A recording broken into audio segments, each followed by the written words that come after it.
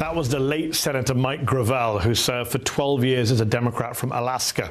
He's been described as a Bernie more than Bernie, as a Bernie more Bernie than Bernie, and is remembered for his outspoken opposition to controversial issues like the Vietnam War, the draft, and President Nixon's war on drugs. But perhaps his most famous moment came in 1971 when he tearfully read 4,100 pages of the Pentagon Papers out loud into the congressional record. Gravel passed away last year at the age of 91, but not before mounting one last campaign for president.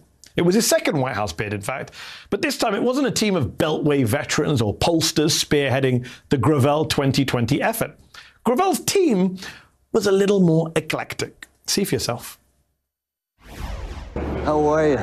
So excited to meet you, sir. Hey, please. Hi, I'm Henry. You're Henry. Hi, I'm Ben. I'm standing in for David. Oh, very good. And this young lady? My girlfriend, Rosalind. Rosalind, pleased to meet you. Closer. Okay, good. Smile. Perfect.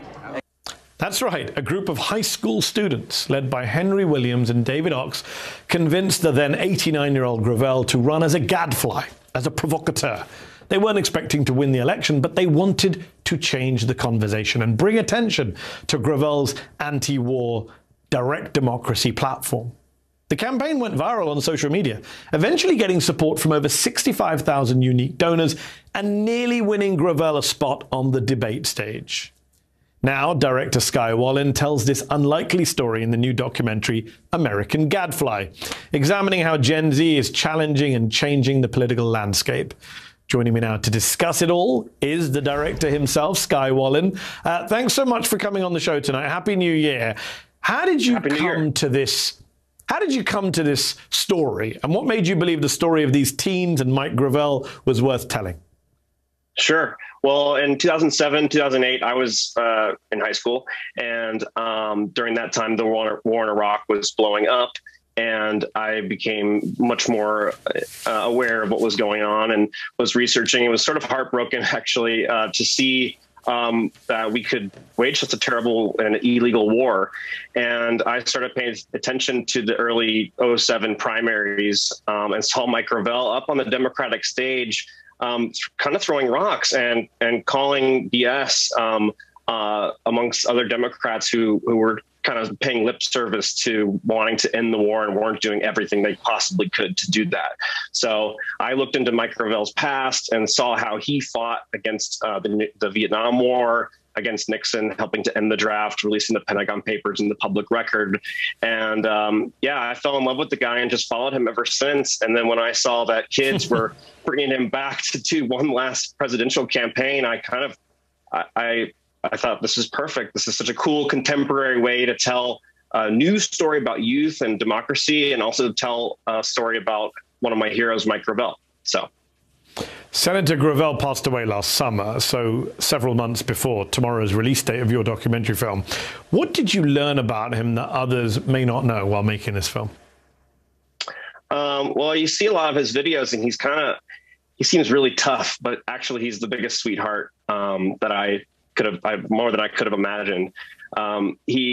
Mike, and he talks about in the film, you know, how trusting is so important, and how he, you know, really, he says you get burned now and then, but he really kind of reinvigorated my belief in trusting other people. And that's sort of foundational to everything he did throughout his career. It's also foundational to his biggest idea, which is direct democracy. So introducing a fourth branch of government to the United States government, which would be a people's legislature. So I think, yeah, I don't know. I think you see the film and you see a really warm guy, and I don't know, you sort of see behind the politician, and I think that's his most endearing trait to me.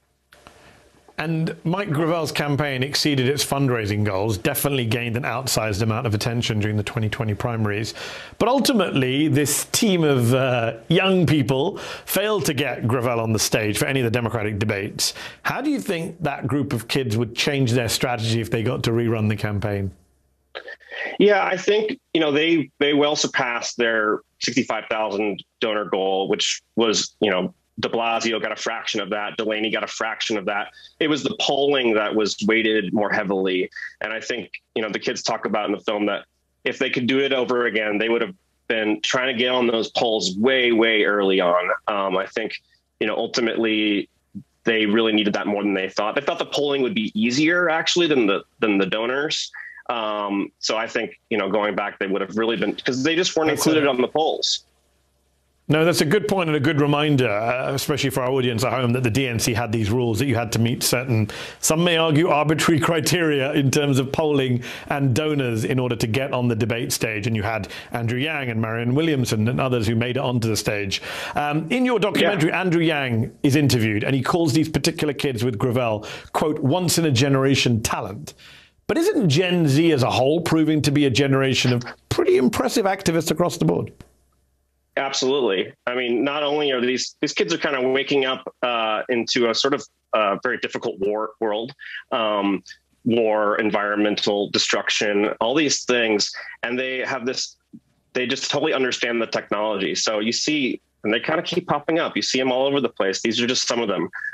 You see these kids who really know how to communicate on the internet, use social media to their benefit to wage asymmetrical campaigns, which are kind of just cutting through all the, I guess, the old guard, and they're getting their message directly to people, which is the most extraordinary thing. I felt like the documentary is really about these sort of asymmetrical new type of campaigning, and kids are sort of at the forefront of it. I think anyone can do it, but kids are really, they know how to use this stuff way more than even I. So yeah, I think that was my biggest takeaway. You have these really talented kids who know technology, and also they don't want to wait. They see problems. They don't just want to complain. They want to jump into the arena and get to work.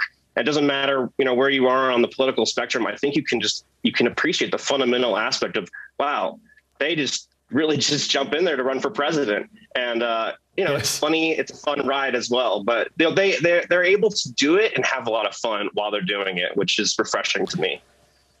And Skye, one of the subjects of your film, David Ox, was born in 2001, and this is how he describes the world according to Gen Z. Quote, Generation Z, we can listen to it. Generation Z, they've grown up in a world where every system is broken. They were young when the 2008 financial crisis hit. They saw the invasion of Iraq and the invasion of Afghanistan, climate crisis. And so they know some sort of radical change, some sort of revolutionary change is imminent and is necessary.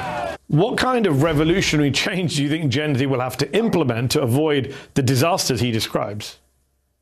Well, it's going to take a lot of people getting together. And I mean, you just look at the science, you look at the climate, you look at all these wars and unchecked corruption.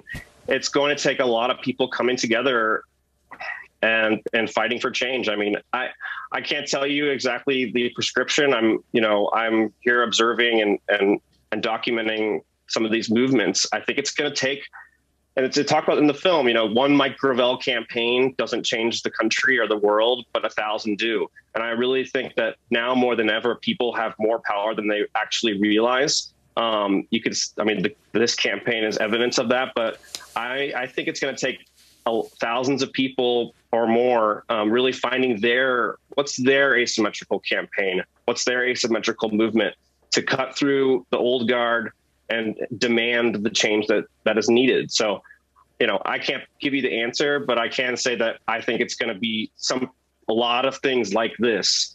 Not this exactly. Everyone has to find their own niche, yes, and their own in. But I think that's key. We can't be complacent.